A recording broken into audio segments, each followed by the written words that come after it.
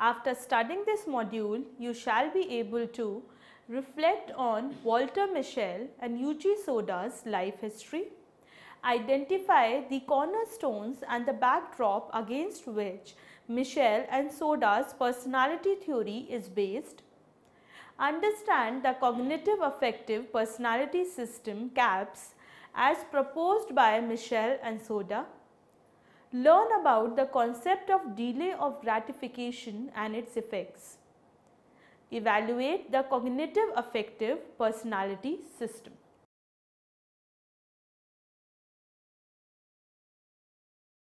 Walter Mischel began his theory of personality by critiquing the traditional and more prevalent theories of personality, like that of trait and psychodynamic approaches. Mischel quoted that with the possible exception of intelligence, highly generalized behavioral consistencies have not been demonstrated, and the concept of personality traits as broad predispositions is thus untenable.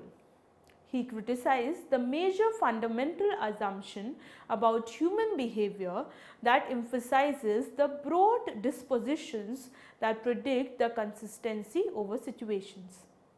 This forms the basic premise of the theory as put forth by Mischel and Shoda. Through various empirical studies, it was shown that individual behavior does not remain consistent across situations, which is a premise of trait theory of personality. The importance of situational context was thus highlighted by the authors. It was also concluded by Mischel that the personality psychologists were looking for consistency in behavior at the wrong places. It proposed that situations should not be perceived as an error or noise while studying behavior. Rather, it was an important determinant of behavior. He has also proposed that consistency can be seen in the if-then situational context. A little later, Mischel also began working in the area of delayed gratification and self-control through his famous marshmallow experiment. Tenets of the theory: Mischel's challenge to traits and an emphasis to the situational context.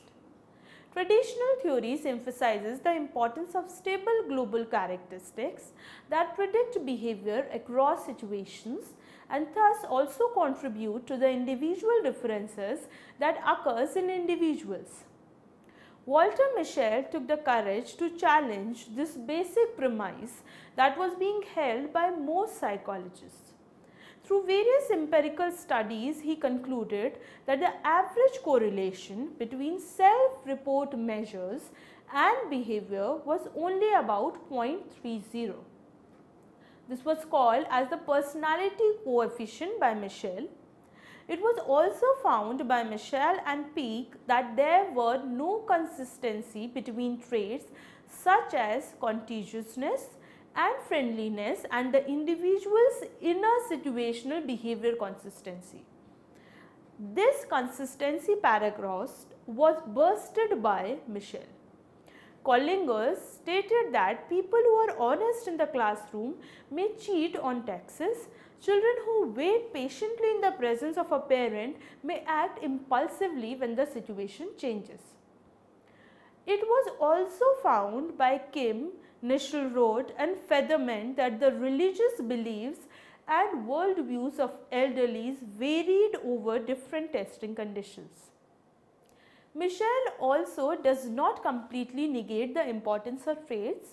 However, what bothers him is the overemphasis of traits in even predicting unobserved behavior. He believes that traits are labels that are given to people for case of predictability. Through an experiment, it was also shown that a situational context is what helps in avoiding making overgeneralizations about one's behavior.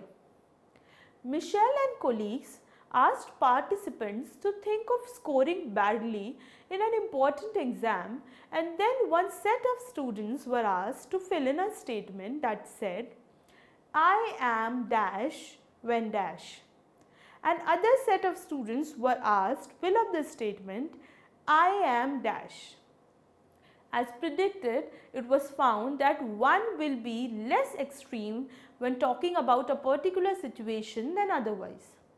Thus, like Bandura, Mischel adopts a micro approach to studying personality and behavior.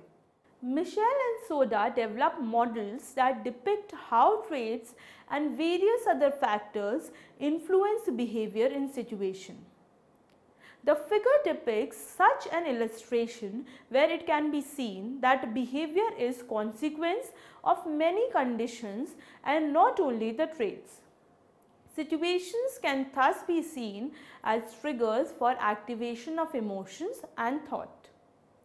Mood, fantasies, plans, goals, and other internal reactions are triggered by specific situations.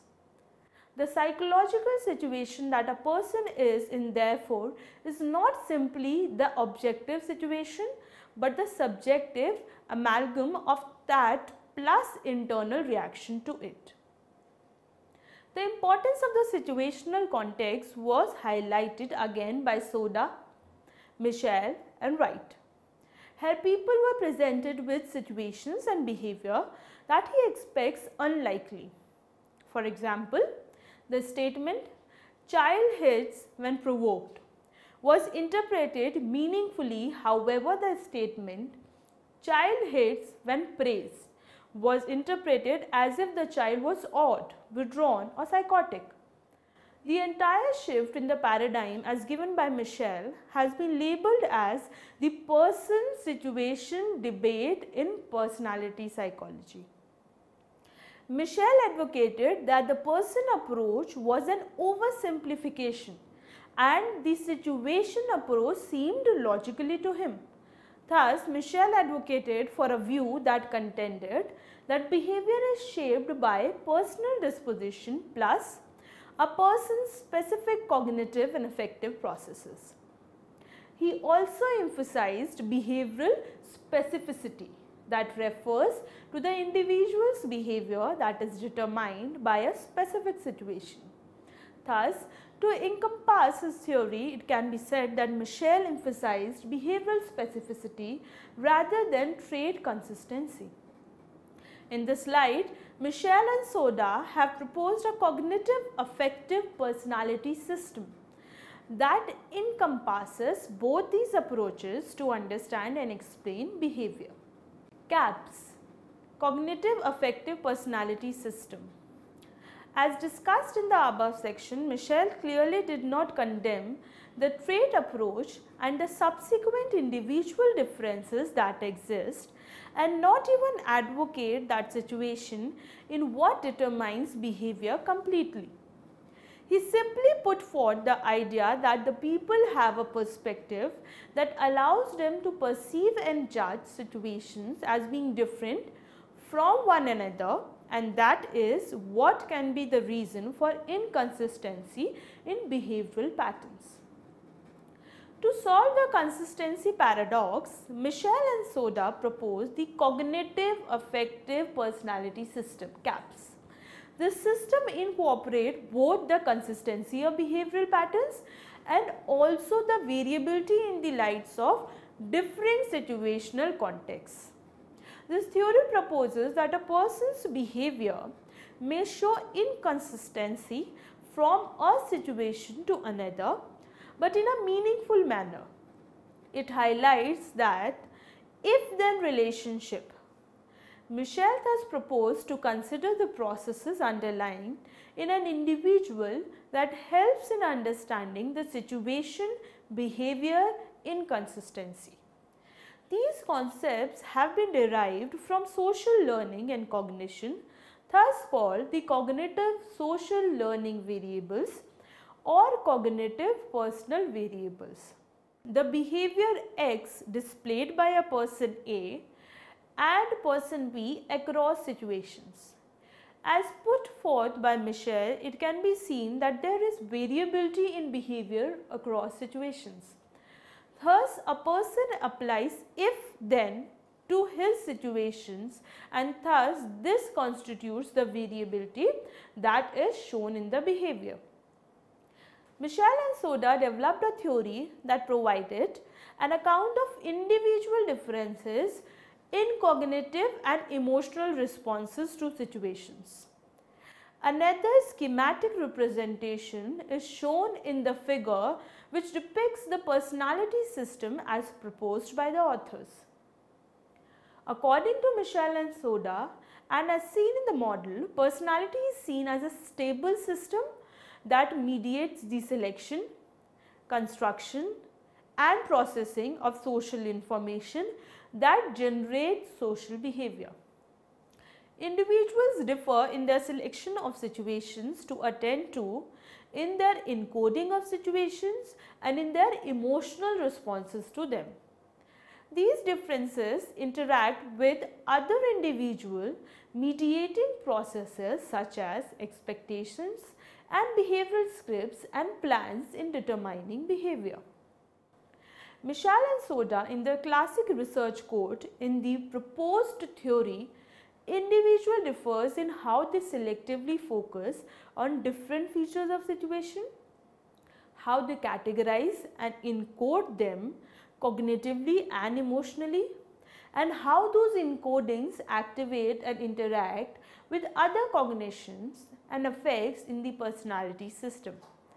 The theory views the person not as reacting passively to situation, nor as generating behavior imperious to their subtle features, but as active and goal-directed, constructing plans and self-generated changes, and in part creating the situations themselves.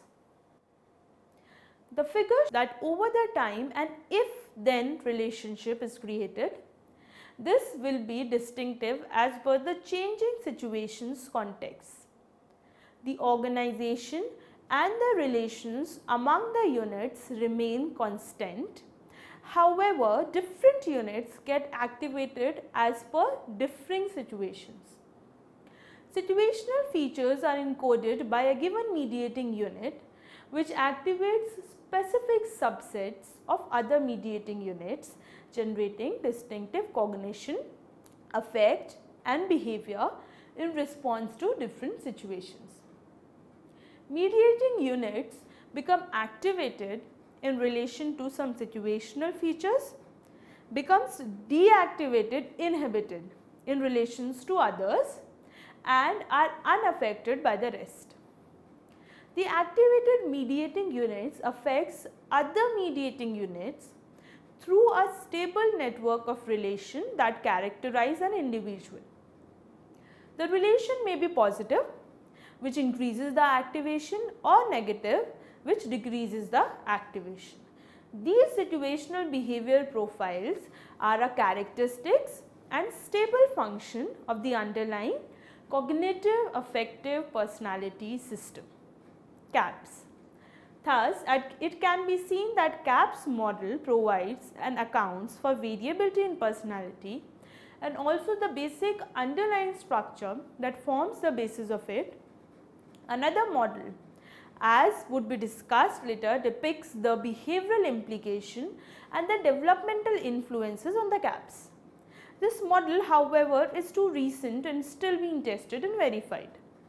The following are the mediating units in the CAPS model that underline the individual differences in social behavior. Encoding strategies. Every person has different past experiences, and these experiences contribute to different encoding strategies through which they describe situations.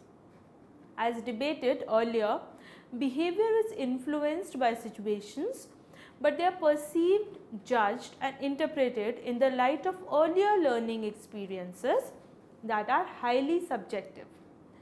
The cognitive system is what determines an individual's interpretation of a situation and subsequent behavior.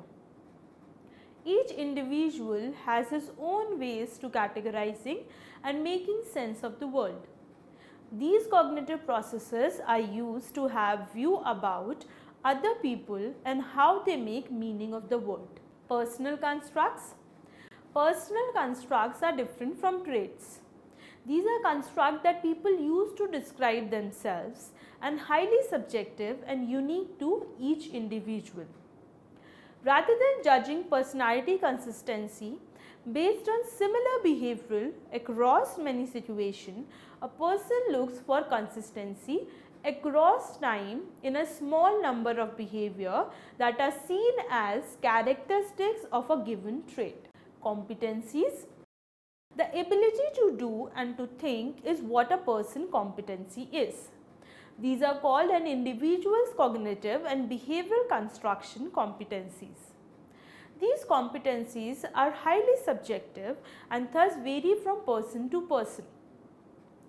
As given by Mischel, a few examples of such competencies are sexual gender identity, knowing the structure of the inner world, social rules and conventions, personal constructs about selves and others, and rehearsal strategies for learning. Competencies have greater consistency across time and situation than do traits.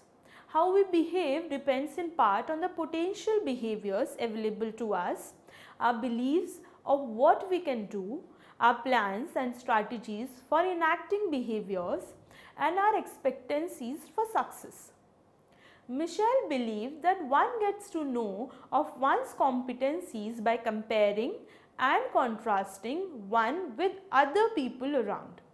Self-regulation.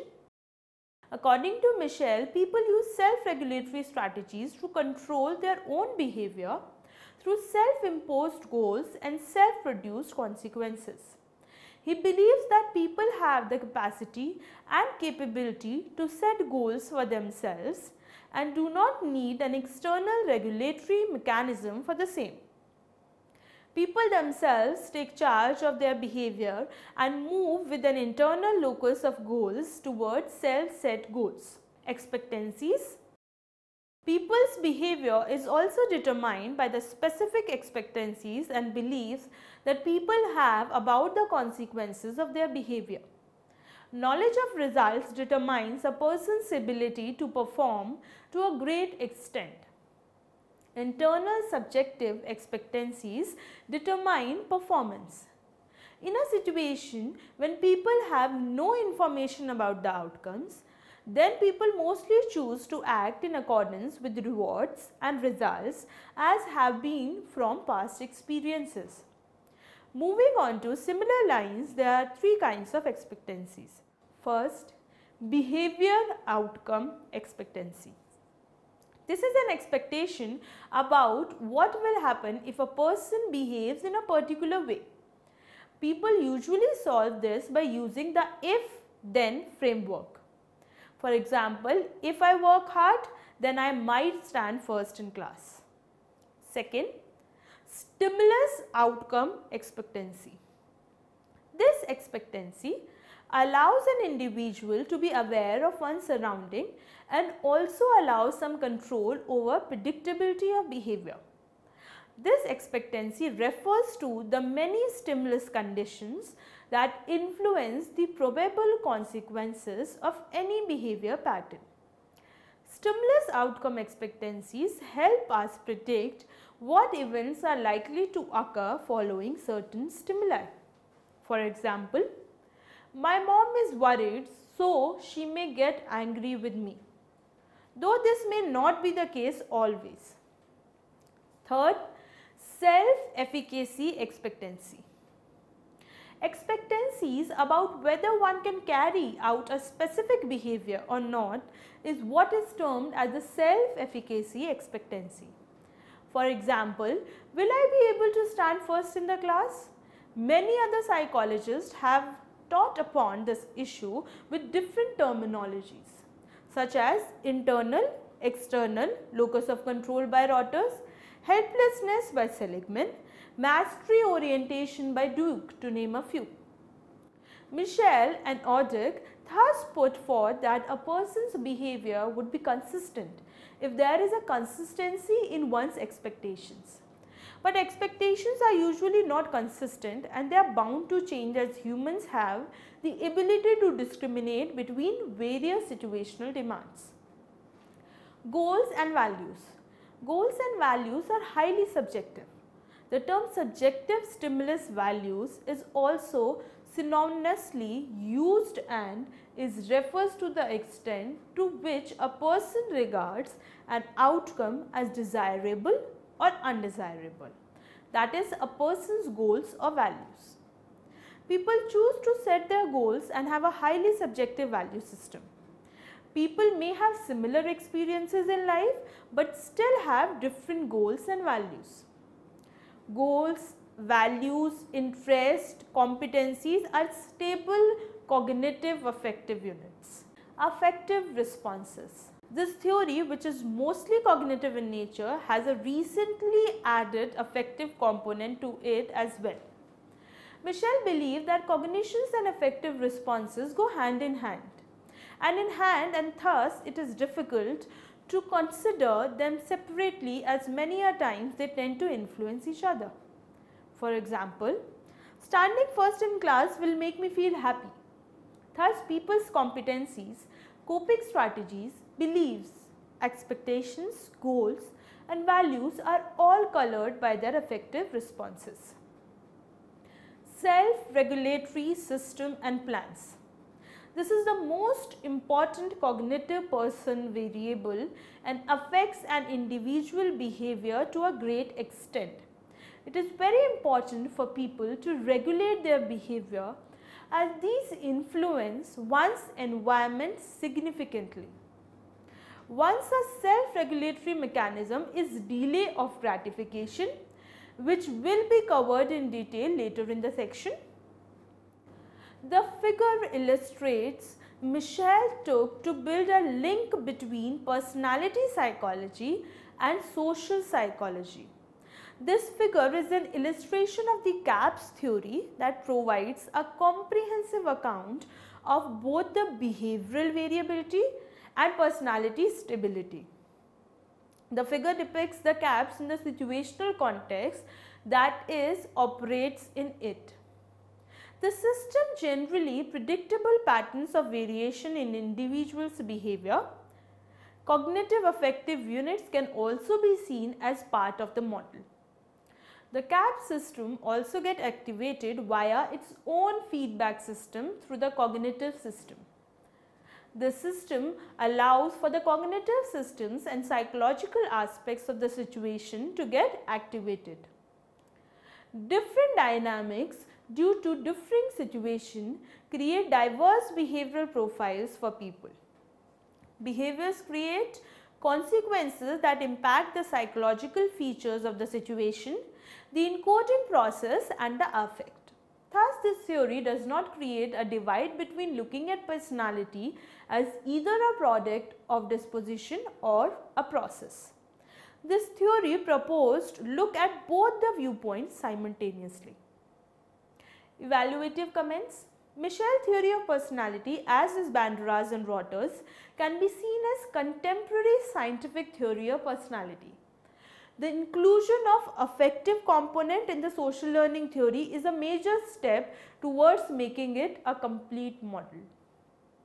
Mischel chose to think in a critical manner and thus proposed his theory despite the strong prevalence of the deep-rooted theories of personality. Mischel describes general person variance and also articulate a link between the structural components of personality and the individual specific behaviors. Mischel and Shoda, through their model, argue that personality can be seen from the bio-psychological viewpoint of understanding behavior. However, Mischel and Shoda's theory has also been criticized on the following ground. Many authors believe that Mischel has not been specific about the mode of acquisition of these structural and dynamic units. It was also highlighted by Kretz and Berlow that most of the researches on which the theory is based has been carried out on European Americans. The focus on a linear cause and effect model is not characteristics of many minority groups. whose thinking is seen to be more likely to be circular and interpersonal in nature. Also, taking an objective viewpoint in understanding behavior in people may restrict our vision in taking a holistic personality of humans. Despite all these criticisms, Mischel and Shoda model can be seen as an integrated paradigm for personality. Mischel continues to broaden the scope of his theory to include both personal disposition and dynamic cognitive affective units that can predict and explain behavior. Summary: Mischel contended that the personality psychologists were looking for consistency in behavior at wrong places.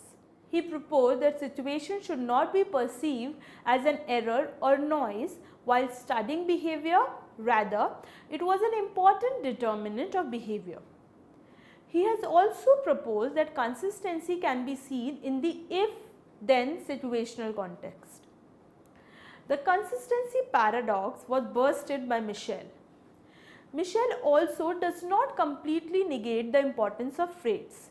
However, what bothers him is the overemphasis of traits in even predicting unobserved behavior. He believes that traits are labels that are given to people for ease of predictability. Mischel and Shoda in 1995 developed models that depict how traits and other mediating factors affect behavior in situations. The entire shift in the paradigm as given by Mischel has been labeled as the person-situation debate in personality psychology. Mischel advocated that the person approach was an oversimplification and the situation approach seems logical to him. Mischel and Shoda has proposed a cognitive affective personality system CAPS that encompasses both these approaches to understand and explain behavior. The system incorporates both the consistency of behavioral patterns and also the variability in the light of differing situational contexts. This theory proposes that a person's behavior may show inconsistency from one situation to another, but in a meaningful manner. It highlighted the if-then relationship. Mischel in 1973 thus proposed to consider the processes underlying in an individual that help in understanding the situation behavior inconsistency. There are many mediating units in the CAPS model that have been identified and that underlie the individual differences in social behavior.